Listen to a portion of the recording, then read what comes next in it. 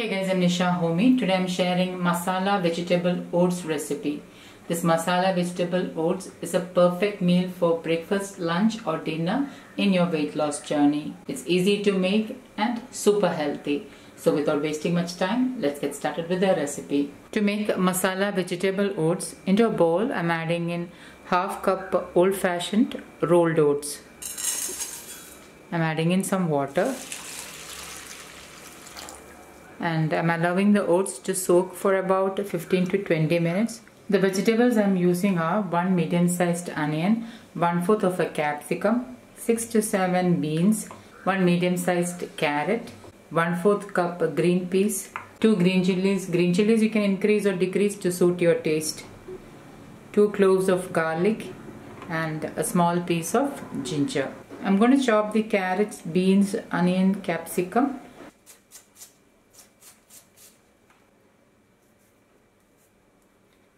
Chop the garlic clove,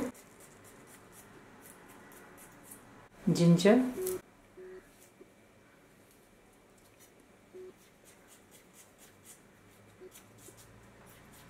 slit the green chilies halfway through. I'm chopping the capsicum,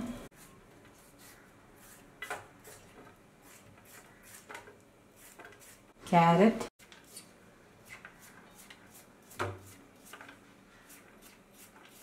and lastly I'm chopping the beans.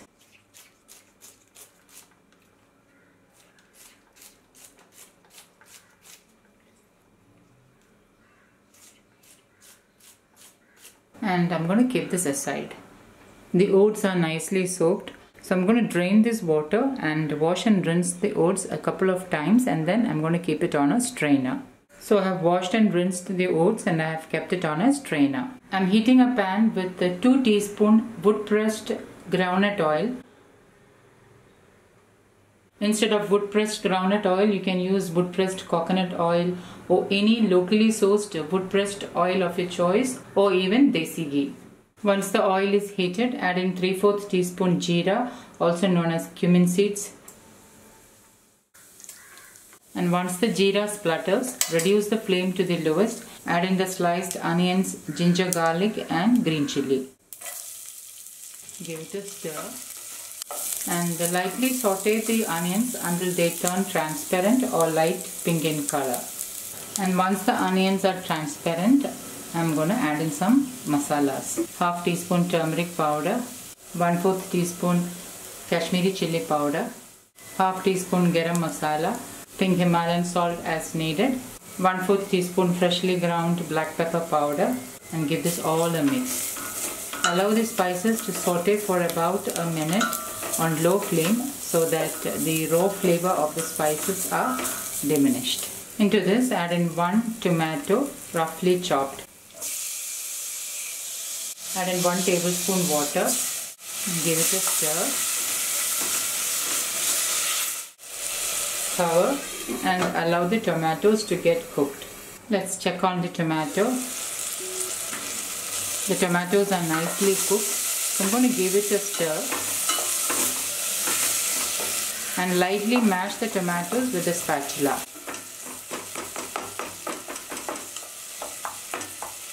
Into this I'm adding in a sprig of fresh curry leaves, the chopped vegetables,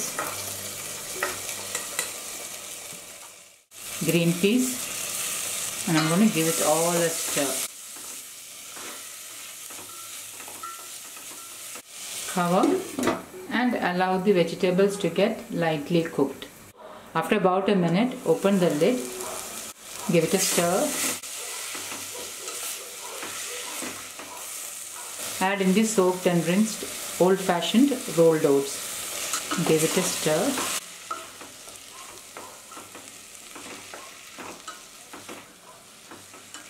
Lightly saute the oats for about a minute. Add in 1 3/4 cups of water.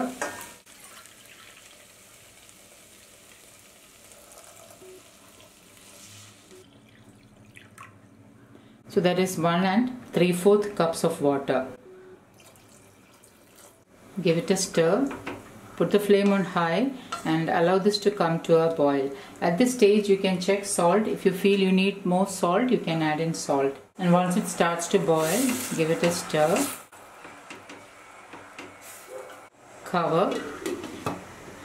Reduce the flame to the lowest and let it cook for about 10 minutes on low flame. The reason why you need to soak the oats is that oats contains phytic acid, which is a nutrient inhibitor. When you soak grains like oats, the phytic acid is released.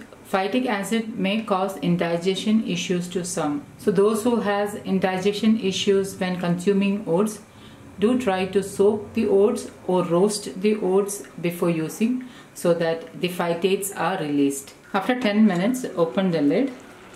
Just give it a stir.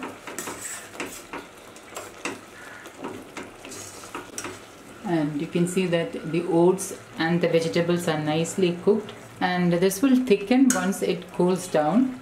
And I'm going to turn off the flame and cover and let it sit for another 5 minutes, and then only I'll serve. The oats will thicken slightly once it has cooled down. 5 minutes later, masala oats is ready to serve. So guys, do try this healthy masala oats recipe and let me know how it turned out. Thank you for watching, and until next time, take care. Bye bye.